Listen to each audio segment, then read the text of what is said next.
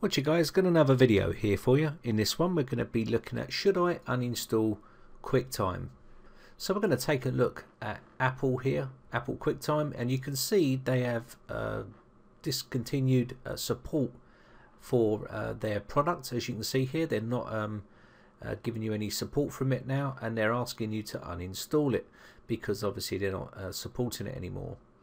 But what happens if you still need to use it? And there's a lot of people that still use QuickTime for video editing and stuff like that in Adobe Premiere, and I'm one of them. I still use QuickTime as well. So there is a solution for you, but you've got to watch out for these browser plugins and whatnot. Now there was a concern from Trend Micro that they said that there was an issue here, 0-day issue, and you can see here, you can read all this. I will put the links in the description for you.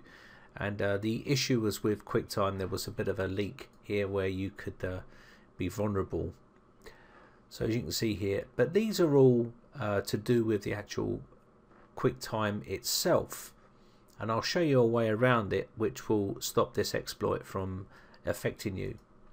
So you can see this one here, the first one here is the QuickTime player, which is to do with a QuickTime player. So you can pretty much view a lot of MOV files with VLC and tools of the like. There's loads of ways of getting around that, so you don't need the actual player anymore. And I think there is a way to get around this. You can see both of these vulnerabilities are to do with browser plugins and also the player. Okay, so I'm going to show you a way to get around this without having to uninstall it completely. Now yes, you will need to uninstall initially, but then you will reinstall again, and I'll show you how to do that in a second. So let me just quickly close this off. I will put these links in here because you can read up on all this stuff yourself. There's quite a lot of information about it on the internet, and lots of people are saying uninstall it and don't use it anymore, but you can still use it. So let me just show you a way to do this. So what you want to do is go into your uninstall programs, and when you come in here you want to uninstall anything to do with your QuickTime. I'm going to uninstall this. Now you may find that if you're using Adobe Premiere and you're trying to use a QuickTime, if you uninstall it, it will cease to function correctly and you may run into issues. So this is why you want to make sure that you check before you start uninstalling stuff. But I'm going to uninstall the updater and also the actual QuickTime itself.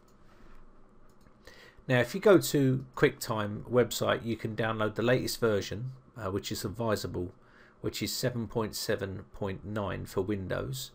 Now this doesn't affect Mac, so if you're on a Mac then you don't have to worry, but this is just ceasing continue support for Windows. So once you've downloaded the new version here, so what we're going to do here is reinstall QuickTime now,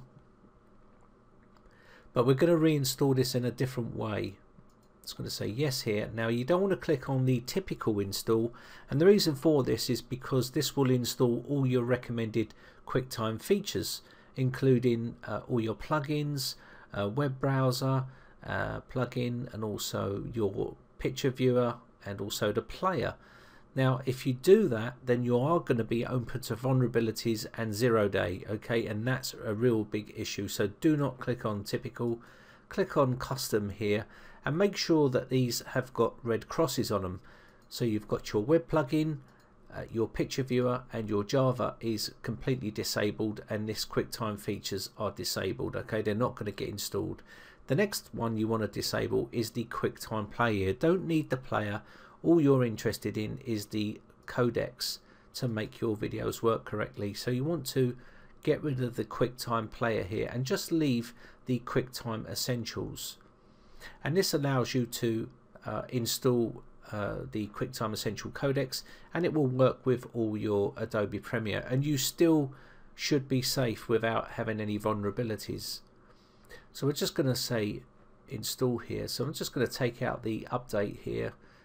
You can leave that in if you wish. I'm going to take the desktop as well out, and then I'm going to install this.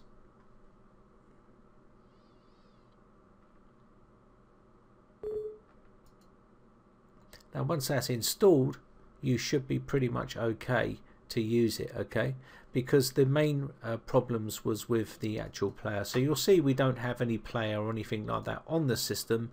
All there is on here is the codecs to use for your videos. Anyway, so that's basically how you can stay safe and still use QuickTime. If you do need to use QuickTime, you don't need to panic and uninstall it and never use it again. So I hope this one helps you out. My name is Brian from briteccomputers.co.uk. If you enjoy these videos, guys, then hit the like button. Also hit the subscribe button if you want to keep up to date when I upload new videos. If you've got any video requests or any problems with computers, you can always head over to the forums and post on there, and I'll do my best to help you over there. Anyway, thanks again for watching, guys, and thanks for your continued support. Bye for now.